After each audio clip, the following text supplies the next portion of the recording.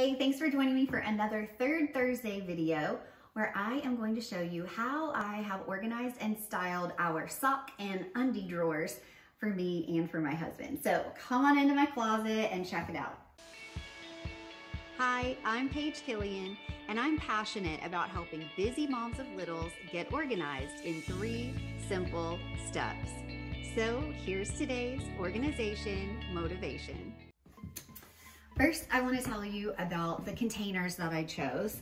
I love these clear acrylic containers from the Container Store, and I have a couple different sizes. I have a larger one for those larger undies, and I have a smaller one for the smaller ones. All right, one thing that I want to say and make very clear is that if you feel like you are sort of getting painted into a corner with the size of your drawers because you found containers that you like but they don't fit perfectly, a couple things: rotate them different ways. I found that if I put these this direction and then had these shorter ones go this direction, that they fit a whole lot better. And additionally, don't feel like you have to have containers in every square inch of the drawer or the space you're organizing every single time, because some of these things I just decided, I'm gonna tell you about in a sec, I just decided that they made more sense outside of a container. So little bit of thought there on something that I've learned as an organizer. I've found that sometimes I get stressed out by the sizes and the measurements of a drawer, and I realize sometimes just not everything has to have a container. So when I chose these, I did keep that in mind and the size of the items that were going in. Now I have to tell you too, another thing I've learned is that the reason I like to contain these things is because of 2 reasons. One, it looks aesthetically pleasing. It looks nice and organized. But 2, because when you choose to organize things and group them in like categories, you can see what you have at a glance, and you can also see maybe what you're missing and what you need. So I'll show you. This is what I've done for these. I decided instead of folding them, which you totally can do, you know, if you start off doing something one way, that doesn't mean you have to stick with that the whole time. I may choose in the future to individually fold these. But what I've learned is when I'm doing laundry, the best way to handle my undies and even my kiddos, and I'll show you what I did with my husband's later, is just to lay them flat and make a stack. And the reason for that is so that if I fold them all neatly and nicely, and then I transfer them from downstairs to upstairs, the laundry room or the couch or the bed, wherever I'm folding, back into here, by the time I get here, sometimes they've slid around and they're not folded anymore. So it's kind of like creating double work for yourself if you're having to refold once you even get to that location. So it made the most sense for me to get this larger container and just lay them flat. Again, as I said, these are for the smaller ones. I just grouped in like colors. I have the black and I have the nude and some white ones under here, and those are just the thongs. Gotta say, never thought my underwear would be on the internet. Did not see that one coming, but here we are.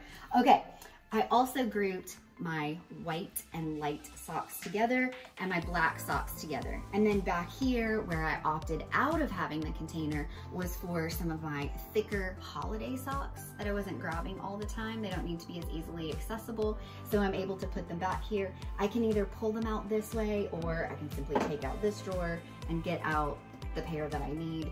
Easy peasy. So I did those. Also, not just holiday socks, but also just like taller, thicker socks that I only wear with big boots.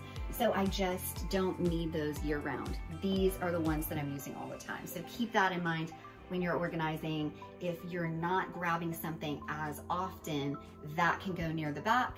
And whatever you are using the most, make sure it's easily accessible, a lot of times with open containers. All right, so that's how I've done mine.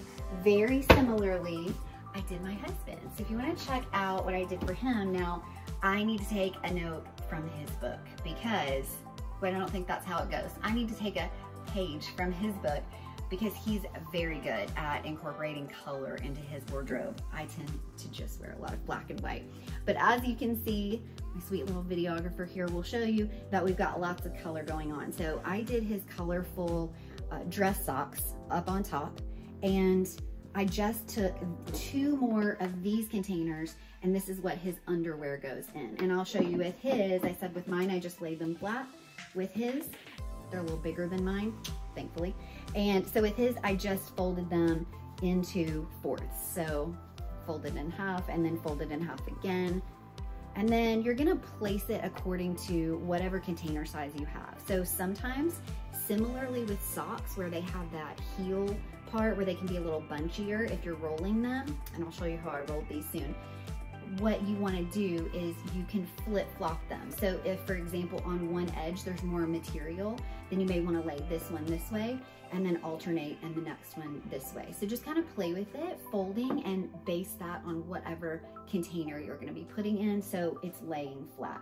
So that's how I did this. I'm gonna actually show you here. I have a funny story. I'm gonna show you how I folded this, but I gotta tell you what I did. I was at H&M the other day, and you know, they get you in the line. So you go and you actually purchase, you know, in the line, standing in the line to purchase what you need. But I found some cute little things in the bins. You know, it's kind of like the grocery store at the edge of the market. You go in while you're standing waiting in line, you start buying magazines and candy bars. That's what I did with these. This is my impulse buy, but I actually needed it. I saw a pair of socks. I think it was a set of 3, and they had little black and white and gray socks, ankle socks. I was like, oh, perfect. I need some of those. Great, I'm gonna get this pack of 3. I get them home, I open them up, and I realize they are boys size soccer socks. But these just so happened to fit me perfectly, and I scored with the husband and the kids because I had cool soccer socks. So funny, but it happens. I want to show you how I fold these, roll them up. Doesn't have to be perfect, but you just want to get them generally matching with the heels sticking out. I roll them up like this, and then you're left with 2 different openings. You take the outside opening and pull it around the underside, and you have kind of like a little sock pocket. So that is how I fold those. My husband's a little bigger than mine, and I did the exact same thing. So as you can see, oh wait, I'm gonna show you with this cute set here. I found this cute little online company that takes your kids' faces or your dog's faces, and I sent their photos in and they put them on socks, and so we gave these to him for Father's Day.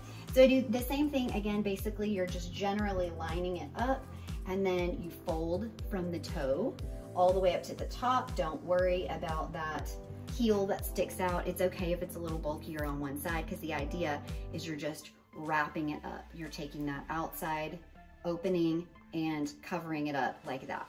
So very easy to transfer up and down the stairs. Whenever you're going from one place to another, you just throw it in the laundry basket. When you come up, you kind of drop them all in here. I'll show you one more drawer because he has lots of additional socks here if you want to take a look. These are some of his taller socks that he wears like he's playing basketball or working out. And then he's got some smaller ones where maybe he wants to use these for like if he's like riding a Peloton or something. And it's that same idea where you're rolling it up, and I've grouped these in like categories. So whenever he is ready to get a sock, depending on what activity he's doing, he will know which ones to go to. And now this is helpful for me too, because whenever I get ready to do laundry, I can glance at his drawers and see, oh, he's out of these socks and he's gonna need some of these this week, and so I'll know I need to go do laundry and make sure I've got all the like socks and undies, and so I'll make sure I put those back. We had a couple of additional ones, and these are some of his gator masks that he uses when he goes fishing. And then back here, these are some of his suspenders. He has these, but they're really not used very often, and so those don't have to be as easily accessible. They're back there, but again, you just got containers that are easy to pop out and get what you need. And remember, make sure anything that you're organizing, what is your style? It doesn't have to look like anyone else's. And you can pivot, you can change it up. You might decide you want to organize something in one way, and then actually it turns out it's going to work better if you fold something differently or grab another container. So don't be sort of stuck in what you picked first. If you need to pivot, don't be afraid to do that, because you just want to make sure your items are contained and grouped together in like categories. This will be helpful for you, I hope. Thank you so much for watching this video, and I will talk to you next month on the next Third Thursday. Hey, thanks for watching this video.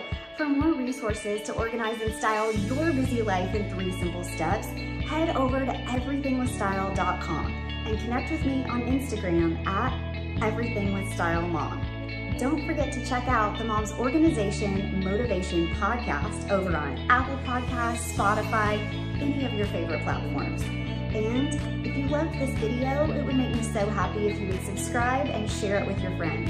Thanks so much for watching, and happy organizing.